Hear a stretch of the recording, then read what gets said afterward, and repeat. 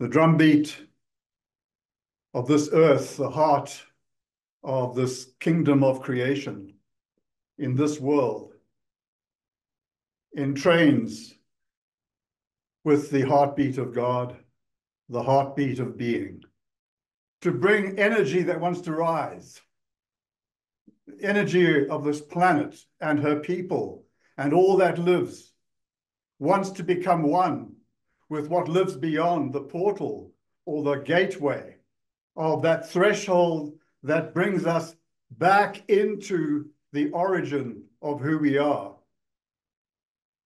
Members of a Stargate community. We didn't just come from the earth. We came into the earth, didn't we? We incarnated into this magnificent physical, mental, emotional, spiritual dimension, which, as we were sharing last week, which is in truth the feminine face or the womb for the creation, I would suggest, of worlds beyond this world, but certainly the world that we live in here.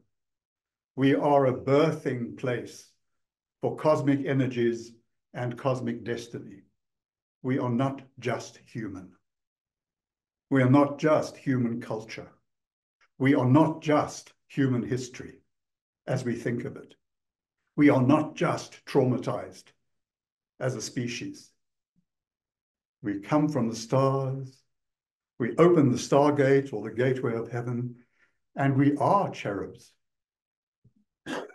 We are cherubs, whatever our size and shape may be. We are angelic presence, planted, it was said, eastward, in Eden, in this original paradise. Eastward relates to the unmanifest becoming process of a beautiful future, a thriving, living future for all life.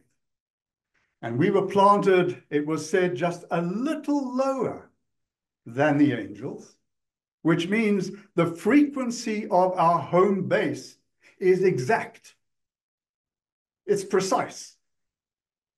We are planted and naturally reconstellated in this place we're calling the gateway of heaven.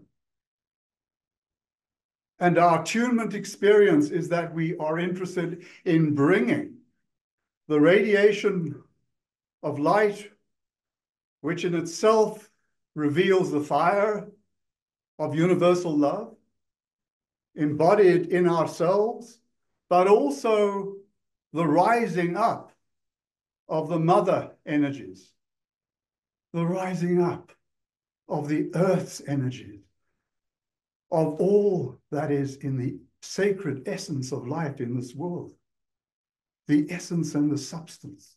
We call it pneumoplasm.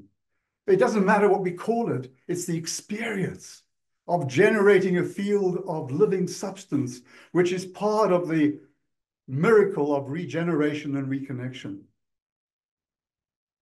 And so we play and dance and come alive to the energies and the substance and the essences of our essential reality. That is the essential reality of the community of universal being, the essences of spirit, love, the essences of that which gives us shape and membership in a angelic, eternal conspiracy of being.